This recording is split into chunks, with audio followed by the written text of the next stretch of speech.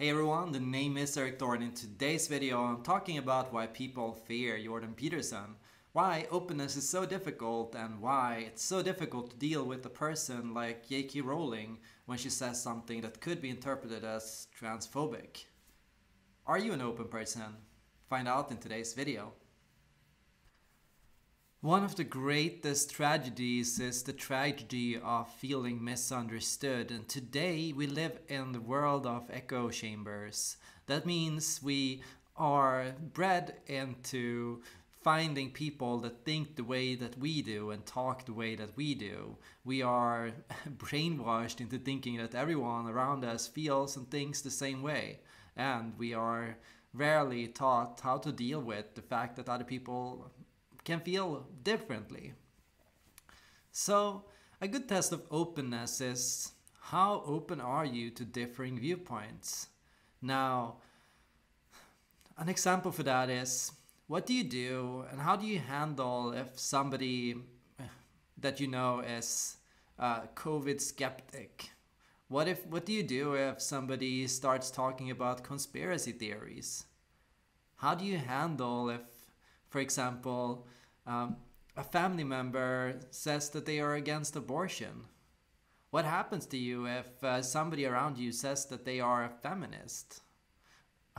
What? How do you respond if somebody says something that could be interpreted as transphobic? Openness is a problem and a difficult thing. It's a struggle. People think that openness is something easy and effortless. People think and tend to overrate their own openness, and most people are actually far less open-minded than what they think they are. By the way, if you're open to hear more interesting videos like this, feel free to subscribe to my channel. It costs nothing and you can always unsubscribe later. We struggle with openness, and the reason for this is because we struggle with cleanliness. We live in a society that values cleanliness very highly. We want things to be organized and neat. That means we want to have clearly defined signs. There should be a yes side and a no side. Things should be black and white, simple and clean. Headlines and thumbnails should point a clear picture. Virtues should be signaled in the most overt and obvious way possible. And that means people do their best to mimic and to organize themselves into these boxes and to organize society in this way. Now, if things are not organized, we tend to think of them as dirt. Imagine something in your room is not in the place where it belongs. That's a mess. That's dirt. You gotta throw that away. And that's the case when it comes to openness. And that's why it can be so hard to be in the middle in a political discussion. Imagine that you're a person that employs critical thinking and tries to see the world from both sides. Imagine that you're a person that can understand, relate to, and hear everyone. Imagine that you're a person that can entertain both viewpoints, or a person that can sometimes side with the left on political matters and sometimes with the right. Something you'll notice is people will find that very difficult, and they'll find you very difficult. And that's the case with Jordan Peterson.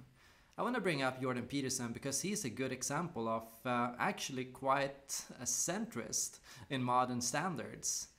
Jordan Peterson does not argue for any kind of extreme changes in how society should be run. He has never sided openly with the Republicans or the conservatives. He has never really sided with liberals. And perhaps he's slightly more right-leaning than left-leaning. That's possible. But if you'd summarize his viewpoints, the way he summarized his viewpoints is, well, sometimes it's good to have closed borders, and sometimes it's good to have open borders, and it depends on the time and the society. And that's his stance. He's a pragmatic. He thinks, yeah, you should employ the politics that are reasonable for the time. You should look at what's smart in the situation and do what's smart in that situation. Jordan Peterson is a person that has sparked a lot of criticism and a person that is followed by a lot of controversy. And no wonder, he's a person that puts himself in the spotlight. But why are people so afraid of Jordan Peterson, and why is it so difficult to deal with a person like Jordan Peterson? I mean, when you take traditional right-wingers, it's so easy to say, okay, that person is a right-winger. They're saying things that are anti-abortion. They're saying things that are clearly right-wing, anti-women. They're saying things that are obviously despicable from a left-wing standpoint. But when you take a person like Jordan Peterson, it's more hints, insinuations, possibilities. Perhaps his argument could be interpreted like this. Perhaps if we follow his line of reasoning, we could come to this terrible, horrible conclusion. And that's the thing when it comes to INFJ and INTJ personality types. INFJ and INTJ personality types are said to have introverted intuition as their strongest cognitive function, their most conscious cognitive function. Carl Jung described these kind of personality types as personality types that would often take the form of the voice crying in the wilderness, the person, the crackpot, the conspiracy nutter, the artist, the person that speaks their mind and speaks out of their perception, unfiltered. They talk about questions, theories, perspectives that often don't align with common sense or the way people look at things today. These kind of people, these kind of personality types have often been followed by a degree of suspicion in society.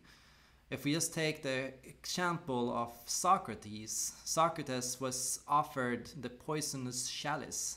Why was he offered the poisonous chalice? For potentially misleading the youth. There was a fear that perhaps his ideas could somehow mislead the youth. Perhaps the youth would be led astray by his very words. His words themselves were so dangerous that people might listen to them and might draw scary or dangerous conclusions that could threaten society or authority or government in some form. And these are the kind of conspiracies that often follow INFJ and INTJ characters. Another example is the Swedish politician Olof Palme. And there were a wide range of conspiracies regarding Olof Palme. People thought a lot of things about him. There were people that loved him, and there were people that hated him. And there were people that were afraid of him. And people that were afraid of him had all ranges of theories about him. Theories that he was the Antichrist, theories that he was from Satan. There were connections between him and the mark of the beast. People thought a lot of scary things, and eventually he was actually murdered for his political beliefs. So, being a person that speaks your mind freely, you might think that, hey, these things are just words. Words cannot hurt you. Words cannot hurt anyone. But that's not often how the case is. Words are dangerous. Words can hurt people. And if you hurt a person, you don't really get to decide that you didn't. That's also a thing that INFJs and INTJs have to deal with. We cannot fully plan for how people will interpret what we say.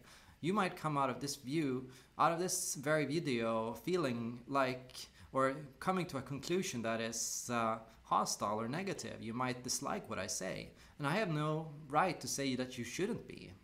I cannot control the way you respond to it, and your emotions and your reflections to what I say are valid. Everyone has a right to their emotions and to feel things, and to feel resistance to things. To me, the most important thing is how we are able to handle these emotions, and that means you're perfectly in line to disagree with Jordan Peterson or to be offended by J.K. Rowling's statements on trans people. You're perfectly entitled to have opinions about different people in society, and you're entitled to make your own interpretations of what they say. However, what I want you to do, and the thing I want to teach you, is learn to treat people with respect and openness, regardless of how you might feel. That means feel free to express anger, or to express that you're upset with a person for something they say, but also be prepared to show respect for that person, to explain their views, and to discuss how they feel and how they think about something. We are said to be more sensitive than ever today, and that's also because, we tolerate less things than we did before. In the past, we had slavery, we had persecution, we had outright homophobia and sexism. We had people that were deeply mistreated in our society. We had people that lived under very unfair standards, people that were not given the right to an education, people that were followed and killed for their very ethnicity or religious beliefs. So today we don't really tolerate those things. And there's a statement that says, you can tolerate everything but intolerance itself. Now, it's very important to interpret this statement very, very carefully. You can tolerate everything but intolerance itself. This means you can have and you can show acceptance to everything but those that don't accept you, that don't accept or listen to you. That means if somebody does not want to listen to you, if somebody is refusing to hear your viewpoint, if somebody is aggressive towards you or is trying to put you down or is turning you into a straw man, that means they're making your argument into an extreme that's far from the case. They're making you seem bad. They're clownish. They're putting you down. They're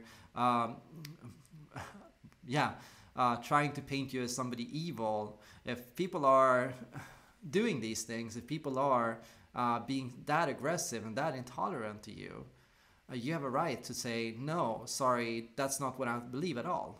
You're not listening to me properly.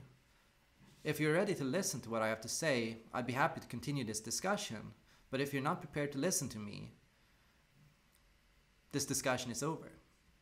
That means, people are allowed to disagree with you. They're allowed to have feelings about what you say. Okay, they get upset. What's the big deal? Feelings are never going to kill you. Feelings are just emotional information. Okay, people are offended by something. They're allowed to be that as long as, even if they are offended, they keep trying to listen to you. They keep trying to hear you out. They keep trying to understand you. If they come to the point where it's outright disgust, where it's eye-rolling, where it's to the point of intolerance, where it's to the point of not listening, if you're noticing that the other person has not even responded to what you said, if you're noticing that the other person is refusing to address your arguments, you're in a bad discussion. You're not learning anything and they're not learning anything. And it's not good for you and it's not good for that person. Continuing that kind of an argument is only going to lead to increased prolonged pain, because that person is going to get more and more upset as they build a more and more radical extreme version of your argument, as they become more and more insecure, as they become even more delusional about who you are, what you believe. They're going to fall into paranoia and anxiety, and that can lead to disconnect on a bigger stage. It can lead to, in the very extreme, to what makes a person kill another person, what makes a person bully another person, what makes a person abuse another person. That's if you follow that argument far enough and let it escalate far enough, that's never going to lead to anywhere good. So notice also when that kind of tension becomes unbearable, when a person who is upset by you is starting to make very, very aggressive gestures, or when they're starting to slander your name or yell at you or insult you or curse at you because you don't deserve that, and neither does that person. That person is probably better and probably could be better and could address their views in a better way. So when you argue with another person, the main thing you can do is go into that argument helping that person strengthen their arguments. If that person is coming to you with a bad argument, if that person is coming to you or criticizing you based on a misunderstanding, help them rephrase their argument. Did you mean this? Did you mean to say that? I think you misunderstood me there. Did you perhaps mean to think about this? Did you perhaps consider that? Try to help that person come to a better conclusion and to help that person respond to and deal with that situation more logically. Help that person become a smarter person, and make sure that you always show that person the respect. Give that person the benefit of the doubt. Something I see today with a lot of people is the opposite of the benefit of the doubt. A lot of discussions start on the basis of distrust. That means we want to interpret the very worst out of what a person says. Imagine we're having a text-based conversation. There are no gestures or facial expressions. There is no chance to expand on your argument or to see and to have a dialogue with the other person. It's a two-way monologue. You're writing down your text and they are responding with their text. Imagine you're in such a situation.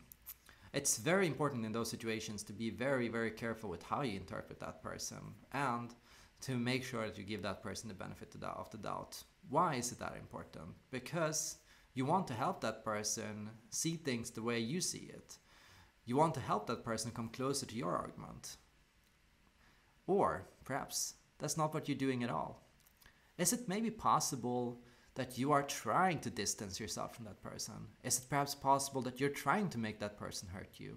Is it perhaps possible that you're trying to be afraid, that you are trying to avoid something, that there is something scary about what they say, something possibly true that is very hard to deal with? Is it not uncomfortable when a person on the other side expresses a viewpoint that makes sense? Is it not easier than to pretend they didn't say it at all and to pretend they meant something completely horrible instead? Yeah, think about how you go into an argument and what you want to achieve with it. Do you want to get closer to the other person or do you want to get further away? What are your thoughts on Jordan Peterson and Socrates, and why do you think that it's so scary with these kind of thought leaders? Why is it so scary with philosophers? Why is it so scary with educated intellectuals? Why are these people, why are these ideas so terrifying? Why is it so hard to deal with people that speculate, theorize, and look at things from different viewpoints? Thank you all for watching and see you all in the next video.